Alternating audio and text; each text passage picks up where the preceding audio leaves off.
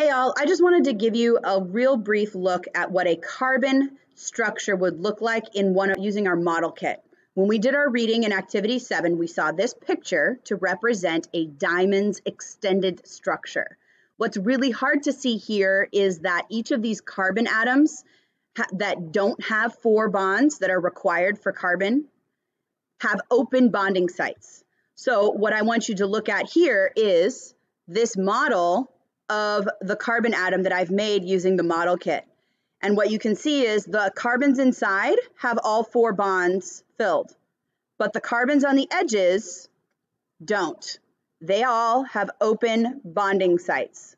That's what makes this an extended structure, is because we can keep adding on to this and make this bigger and bigger and bigger, but the identity of the substance does not change. It is still carbon. It is still a diamond, even though it has these open bonding sites.